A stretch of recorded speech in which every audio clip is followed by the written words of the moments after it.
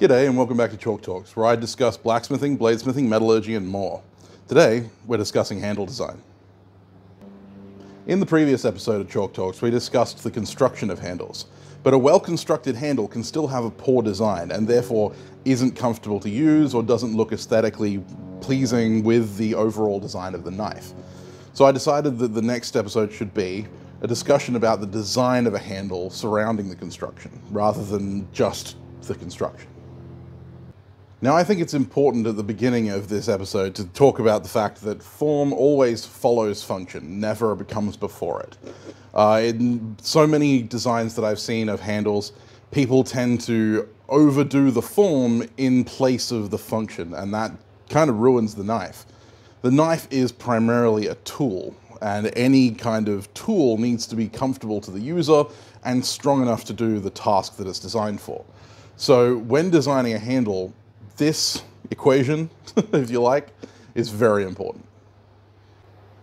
In saying that, construction and design are not necessarily mutually exclusive, right? Construction does not always necessarily decide what design you use, and the design doesn't necessarily decide what construction you use. In some cases that will be the case, but a lot of the times you can adapt the construction to your design, or vice versa. So we'll go into a couple of examples of that. A prime example of the construction and design not being mutually exclusive is in through tangs. Right now, through tangs do not always necessitate a dead straight tang.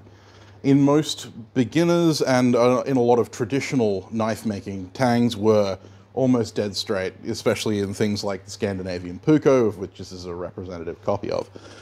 But also in modern hunting knife designs and fighting knife designs, you'll find that a lot of through tangs are curved.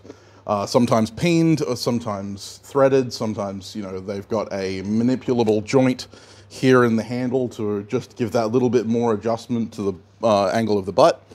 But in the end, these are both the same construction, but very wildly different in design. So make sure that when you're designing your knife, you keep in mind that the design doesn't necessarily have to fit the construction you want to use.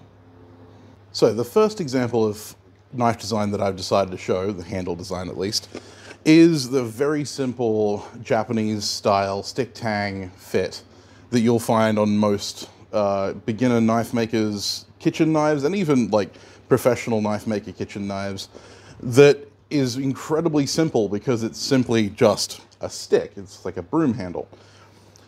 There are many variations, all in cross-section rather than in overall profile. And this is a really good place to start trying to play with different cross-sectional differences rather than profile differences when you're getting started. You can do things like the very traditional Wa or D style handle, which is faceted at the top and then rounded at the bottom. You could do a full octagonalized handle, you could do hexagonal, or you could do an ovate handle. It doesn't really matter what you choose, but the difference in overall cross-section is actually going to inform the use of the knife. It's actually going to feel different in the hand. It's going to look different visually, especially if you are using certain materials that can really help show through really good grain structure, say if you use a faceted finish. So when you start designing your handle, one of the things you need to think about is the cross-section as well as the profile. So many people start with the profile and move to cross-section after. I think it should be the other way around. And so this is a really good place to start. I personally prefer making the faceted, fully octagonal handles. Sometimes I'll make a Wa or D style handle. I very rarely use the ovate handles on this style of knife, purely because I find it to be a little bit dull and a little bit uninteresting to the eye when making the knife. It also feels slightly different in the hand to what I want in a knife. And that'll come down to personal preference and, again, the materials you're using. And that's going to come into a big play when designing a knife handle, is what materials are you using. Sometimes you're going to have a design of a knife before you have the material you're going to use for the handle, in which case you then have to use that design knowledge to inform your choice of material. Otherwise, you might have a piece of material that you want to turn into a handle for a knife, and you're going to have to let that material decide the size and shape of your handle, especially if you've only got a certain amount of stock. But yeah, when starting out, I suggest making knives like this and trying the different profiles, understanding the impact that your cross-section has on the feel of a knife more than the profile, because profile is slightly more complicated and also is informed by cross-sectional differences. You can have these same cross-sectional shapes in full profiled handles. And let's move to that. When deciding on a handle profile, a lot of it comes down to use and what it's actually going to be used for. Now, in a hunting knife, you may want slight profile changes, a slight belly to accommodate the fingers, but you want a relatively sleek and even handle purely for carrying, for one, and also so that you can reverse your grip on the knife relatively easily in order to cut upwards and stuff like that. It doesn't need to be overly complex in its form in profile. Whereas in something like a fighting knife, for instance, you may have a very ergonomically shaped handle in order to better fit that hand to keep it on the handle when going through heavy cuts and things like that. Especially when we're considering, the hand is going to be receiving the shock from the impact of the blade on, say, a hard target. Maybe that ergonomic shape is going to help you. These two designs are both changing in profile, but they can also change in cross-section. A simple addition of some facets completely changes the look of the knife, basically just through lines. It makes it seem more sleek, more streamlined, especially if the lines follow the design. The same thing goes here. Nick Wheeler quite famously has an ovate flat section on his, and then the handle pieces are concave. And so he uses these facets, these changes in shape and in overall cross-section, to provide edge alignment and comfortability in his knives. Will Stelter quite famously uses facets to great effect on his hunters and stuff like that. And it doesn't require a really out there profile in order to provide that effect. Heisenberg Knives is another one that does a really good job of this. But when you come to profile, don't go too hardcore on your profiles unless it's going to directly affect the use of the knife. I've seen quite a few knife makers who will use this fighter style handle on something like a hunter or a kitchen knife even, and it directly inhibits the way that the knife handles, and really just makes the knife not a great knife for the purpose that it was supposed to be built for. Now, when designing a handle, you have to keep in mind the blade, and in the next episode, actually, I'm going to be talking about overall knife design, but handle design is directly informed by the blade. So make sure that the handle is going to suit the use, the purpose that it's designed for. Now, moving on from cross-sectional and profile designs, we want to talk about the main three attributes of a handle that will decide its comfortability and all of that. And that is its length, its width, and its breadth. Now, when discussing length, obviously, the handle length is simply the length from the guard to the pommel, right? Very simple. The breadth, or the width, is in cross-section this dimension. And the breadth is obviously this dimension, or the depth of the handle.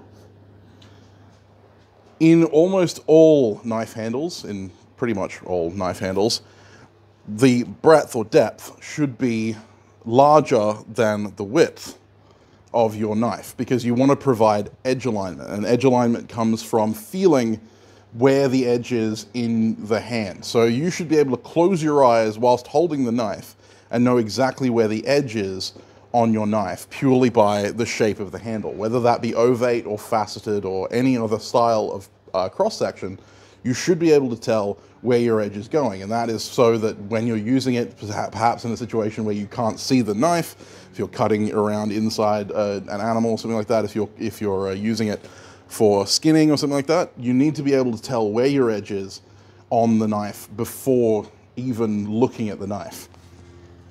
This is immediately negated by using perfectly round handles, because they don't actually give you any edge alignment. And so the handle could be upside down or sideways, and you wouldn't know if you weren't looking at it. It also doesn't provide any kind of connection to the knife. The handle can free spin in your hand, whereas an ovate cross-section is going to stick in the hand in that groove between the thumb and forefinger. What we want is to create a lock for that to happen. That being said, a perfectly rectangular handle, whilst cross-sectionally deeper than it is wide, is going to be uncomfortable because the hand is not naturally rectangular. It doesn't create right angles. And so it's going to feel uncomfortable. If you want flat planes, that's when you go to your octagonal and you take that corner off to provide that extra roundness for the hand to fit in and feel comfortable. When it comes to length, there is such a thing as too long a handle, but there's also such a thing as too short a handle. For the most of the knives that I make, my handles are between 4.5 and 5 inches long. The reason for that is obviously because it fits the majority of hands. My hand is one of the largest that I know, and I fit a 5-inch handle quite comfortably. 4.5, I'm kind of putting my pinky right on that edge of the pommel, and so therefore I'm going to want a slightly larger handle. A 5.5-inch handle will suit me just fine. But for the majority of users, anywhere between 4.5 and 5 inches, so about 112.5 to 125 is about right. Yeah, I believe. I'm doing my math in my head. Is about right for most handle designs. And that doesn't matter the size of the blade. One of the things that I see a lot of is that people will use small handles on small blades. And in cases of things like neck knives and stuff like that, that makes sense. But in most knives, even wood carving knives and stuff like that, you still want that full-sized handle in order to have all of your hand engaging the handle that's controlling the blade. You need that control. So your length is a fairly set measure. Your width, I tend to go around an inch wide maximum. Most of my handles are about 20 mil, which is about 3/4 of an inch in width, and in depth I'll normally go for about an inch to up to about an inch and a quarter, 32 mil. Again, it will be informed by my overall design, and if I'm recreating something, I may just follow the design parameters of that. But that tends to be my average. So again, if we were to draw a rectangle, this maximum would be 32 mil, and this maximum here would be 20-ish. 25 at the absolute maximum for very large knives. And these two kind of inform each other. You don't want a super narrow handle that is also very deep. You also don't want a very wide handle that is very shallow. Again, you don't want to create a square or a circle. So if the thinner this gets, the shallower this gets normally, because it just aids in comfortability. Sometimes you'll have to design it to the customer's hand, and that's something that comes with custom knife making. As custom knife makers, that's what we do. But if you're just making knives for general purpose, these are the measurements that I've found suit most people. In actual fact, this one would be more like 25 to 20, but 32 is an absolute maximum. I have made one that had 36 mil high, which is close to like 2 inches, like close to an inch and a half. And that was ridiculous. It was just too thick, even for me, even too deep, even for me. So when you are deciding your shape of your handle, keep these measurements in mind. Before you design the handle, make sure that you have at least your length down for your profile, and then your width and breadth are going to decide your cross-section. When designing knives these days, I design my profile and my cross-section before I even start the build. And that's so it informs me of what materials I can use when I'm selecting my handle blocks and stuff like that. Because if the handle block I want to use for a handle is only 4 inches long, it's not going to make a 4.5 to 5 inch handle. So I may have to end up stacking material on to the end, or making a pommel cap, or making a ferrule before the guard, and that's purely to add that length for the handle. If I want a handle that is going to be, 32 mil deep at the butt and, tapering up, which is the next thing we'll talk about, then I need something that's going to be that wide at the butt. And so therefore, if the block that I have isn't 32 mil wide anywhere, it's not going to make the handle material that I want to make. So make sure you keep these 3 measurements in mind when designing your handle.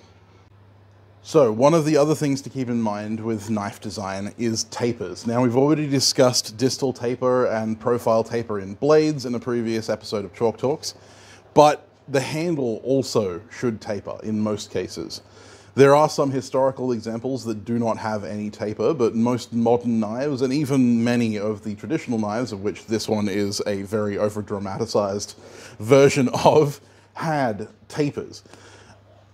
And much unlike the blades, which taper away from the hand, these ones taper into the hand. So what we're talking about is flaring out from the guard portion, or from the tang shoulders, out to the butt. And the reason for that is, of course, because if we are swinging the knife, or if we're using the knife in any way, the friction is on the blade end, which is drawing the knife out of our hand. And so having a taper wedges itself into our hand rather than slipping out of it. There are some exceptions to this rule. I've seen some kitchen knives that taper backwards away from the hand. So they'll taper from the tang shoulders down to the handle. I'm not a massive fan of that in most cases, but some people like that for artistic design, and that'll be up to you and what you're making and what you're designing. But the other advantage of this tapering, right, not only in profile, but also in thickness, that is very important, is that it also provides extra balance, especially for the knives that you're using for fighting, or knives that you're using in kitchen cooking and stuff like that. Having a little bit of extra mass at the rear ends up counterbalancing the weight of your blade. Now, obviously in a short puukko like this, that's not important, and it's more for comfortability than anything else. But in something like a kitchen knife, that can be incredibly important for the feel of the weight of the knife. If the blade feels overly heavy because the handle is quite slim, then it can feel clunky in the hand, no matter how good the cutting geometry is. So having a flare is incredibly important in your handle, even a traditional ovate handle like this puukko, but it becomes even more important in modern style knives. So in modern knives, especially fighting knives and stuff like that, this is incredibly important because you are swinging that knife, and normally you have quite a heavy blade attached. And so that blade could go flying if it's just an ovate cylinder throwing away from you, tapering away from the handle. But you'll notice, and this is way over dramatized for the purposes of this video, in profile, there is a taper from here out to there, and from here out to there. There is a natural taper. Even though the handle is curved, there is still a taper of depth from there to here. There is quite a significant difference between those two measurements. But also in profile from the top, right, if we're talking about width, there is a distinct taper from there to the butt, and it's almost a straight line. When you normally make your handle blocks for fighting knives like this, you will make the handle block not square but tapered. You'll first establish your tapers, much like when you're forging the preform for a knife before you forge bevels. You will establish your tapers and then cut in your handle grooves for that ergonomic grip. So when I'm establishing my handle block will simply look like a wedge like this, from the top and from the side, just fitting that design in. Obviously, it's going to be slightly more tapered in profile than it will width-wise, but I'm providing my tapers so that when I start grinding in my grooves and my ergonomics and all that kind of stuff, I've already got all of the tapers established for when it's finally finished. I can start with a square block, and that's a good way to start to mark your center line to then mark your tapers. And I would highly suggest marking your center lines and marking your tapers later. But you can always mark your center lines with your tapers by just measuring the width and then marking center and then obviously drawing a line between those two center points. But these tapers not only provide that extra security in the swing, but they're more comfortable because the hand naturally grips this way. It grips with the forefinger first and then the pinky fingers. So the pinky fingers almost always end up slightly wider in the grip than they do when they're fully closed. And so therefore, all of the narrow point is going to be gripped quite firmly by the pointer finger. And that means that a flared grip like this is always going to feel a little bit more comfortable than just a straight broomstick grip, as you will find in many things. So when establishing your knife block before you go to making an ergonomic design like this, make sure you have your tapers set. Otherwise, you're going to end up chasing the taper whilst also trying to grind grooves into it, which is a massive pain, and I don't suggest it. In closing, there aren't any serious hard and fast rules when it comes to handle design, but hopefully this gives you an idea of what you should be thinking about when you're making a handle for a knife.